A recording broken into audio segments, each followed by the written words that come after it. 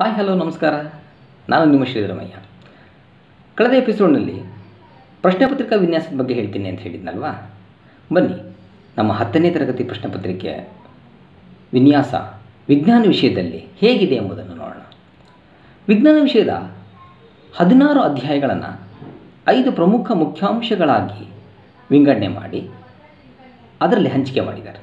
ಆ 5 ಮುಖ್ಯಾಂಶಗಳು ಯಾವುದಪ್ಪ ಅಂತ ಹೇಳಿದರೆ, ನಮ್ಮ ಸುತ್ತಮುತ್ತಲಿನ ಪದಾರ್ಥಗಳು, ಜೀವಜಗತ್ತು, ನೈಸರ್ಗಿಕ ವಿದ್ಯಮಾನಗಳು, ವಸ್ತುಗಳು ಹೇಗೆ ಕಾರ್ಯನಿರ್ವಹಿಸುತ್ತವೆ ಹಾಗೂ ನೈಸರ್ಗಿಕ ಸಂಪನ್ಮೂಲಗಳು. ನಮ್ಮ ಸುತ್ತಮುತ್ತಲಿನ ಪದಾರ್ಥಗಳು ಈ ಮುಖ್ಯಾಂಶದಲ್ಲಿ 5 ಅಧ್ಯಾಯಗಳು ಬರುತ್ತೆ. ರಾಸಾಯನಿಕ ಕ್ರಿಯೆಗಳು ಮತ್ತು ಸಮೀಕರಣಗಳು, ಆಮ್ಲಗಳು, ಪ್ರತ್ಯಾಮ್ಲಗಳು ಮತ್ತು ಲವಣಗಳು, ಲೋಹಗಳು ಮತ್ತು ಅಲೋಹಗಳು, ಕಾರ್ಬನ್ ಮತ್ತು ಅದರ ಸಂಯುಕ್ತಗಳು, ಧಾತುಗಳ ಆವರ್ತನೀಯ ವರ್ಗೀಕರಣ. ಈ 5 ಅಧ್ಯಾಯಕ್ಕೆ 25 ಅಂಕಗಳನ್ನು ನಿಗದಿ ಮಾಡಿದ್ದಾರೆ. ಅಂದರೆ ಪ್ರತಿಯೊಂದು ಅಧ್ಯಾಯಕ್ಕೂ 5 ಅಂಕಗಳನ್ನು ಕೊಡಬೇಕು ಅಂತೇನಿಲ್ಲ, 5 ಕೊಡ್ಬೋದು, 3, 4, 6 ಡಿಪೆಂಡ್ ಅಪಾನ್ ಯಾರು ಆ ಪ್ರಶ್ನೆ ಪತ್ರಿಕೆಯನ್ನು ತೆಗಿತಾರೋ ಅವ್ರ ಮೇಲೆ ನಿರ್ಧಾರವಾಗಿರುತ್ತೆ. ಹಾಗೆ ಜೀವಜಗತ್ತು ಎಂಬಂತಹ ಮುಖ್ಯಾಂಶದಲ್ಲಿ 4 ಅಧ್ಯಾಯಗಳಿದ್ದಾವೆ.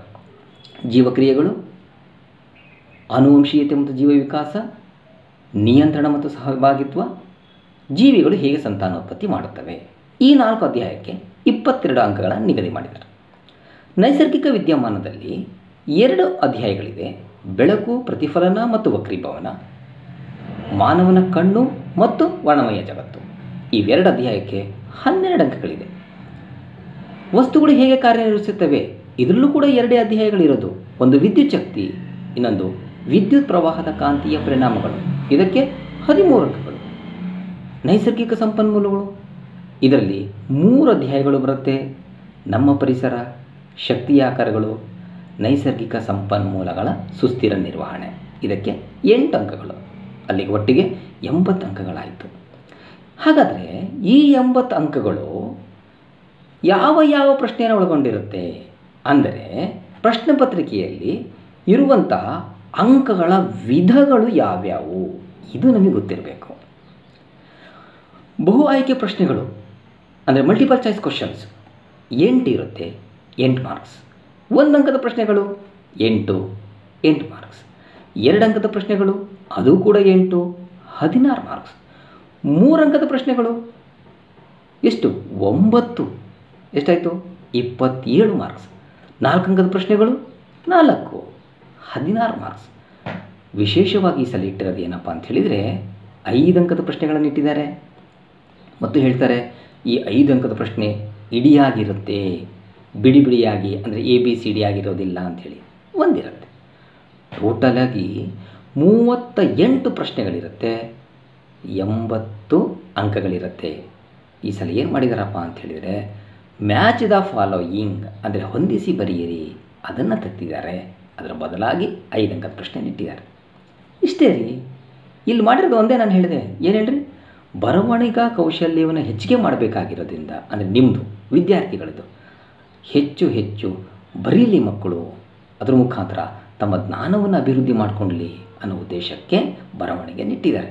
ನೋಡಿ, ನಾವು ಯಾವುದೇ ಒಂದು ಹುದ್ದೆ ಆಗಿರ್ಬೋದು, ಸರ್ಕಾರಿ ಹುದ್ದೆ ಆಗಿರ್ಬೋದು, ಅಥವಾ ಬಿಸ್ನೆಸ್ ಆಗಿರ್ಬೋದು, ಅಥವಾ ಸ್ವಂತವಾಗಿ ಮಾಡುವಂಥ ವ್ಯಾಪಾರ ಆಗಿರ್ಬೋದು, ಏನೇ ಮಾಡಬೇಕಂದ್ರೂ ಕೂಡ ನಮ್ಮಲ್ಲಿ ಬರವಣಿಗೆ ಇಲ್ಲ ಅಂತಂದರೆ ಹೇಗೆ? ನಮ್ಮನ್ನು ಯಾವ ರೀತಿ ನೋಡ್ತಾರೆ ಯೋಚನೆ ಮಾಡಿ.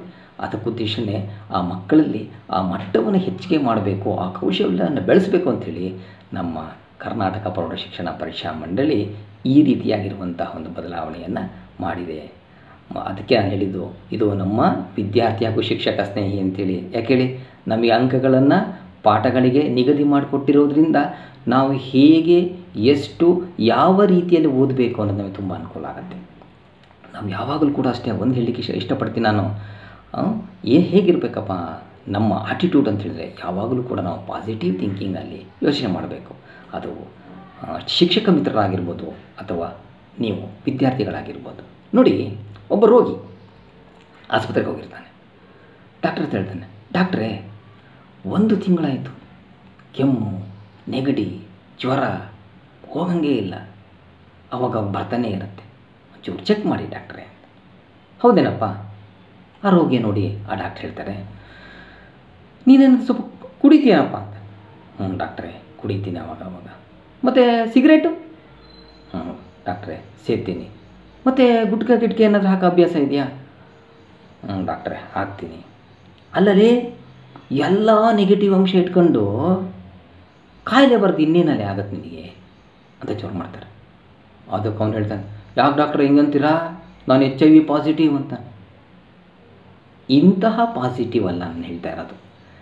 ನಾವು ಪಾಸಿಟಿವ್ ಥಿಂಕಿಂಗ್ ಅಂದರೆ ಹೇಗಿರಬೇಕಪ್ಪ ಅಂತ ಹೇಳಿದರೆ, ನಾನು ಬರೀತೀನಿ, ನಾನು ಪಾಸ್ ಆಗ್ತೀನಿ, ನಾನು ಒಂದು ಒಳ್ಳೆಯ ಪೋಸ್ಟಿಗೆ ಹೋಗ್ತೀನಿ, ನನ್ನಲ್ಲಿ ಅಂತಹ ಛಲ ಇದೆ, ಆತ್ಮವಿಶ್ವಾಸ ಇದೆ.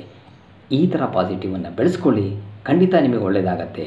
ನೀವು ಪರೀಕ್ಷೆಯಲ್ಲಿ ಯಶಸ್ಸನ್ನು ಸಾಧಿಸ್ತೀರಾ ಅಂತ ಹೇಳ್ತಾ ಇವತ್ತಿನ ಎಪಿಸೋಡನ್ನು ಮುಗಿಸ್ತಾ ಇದ್ದೀನಿ. ನಿಮ್ಮ ಮುಂದಿನ ಎಪಿಸೋಡ್ನಲ್ಲಿ ಚಿತ್ರಗಳ ಬಗ್ಗೆ ಸ್ವಲ್ಪ ನಾವು ಹೆಚ್ಚು ಗಮನವನ್ನು ಕೊಡೋಣಂತೆ. ನಮಸ್ಕಾರ.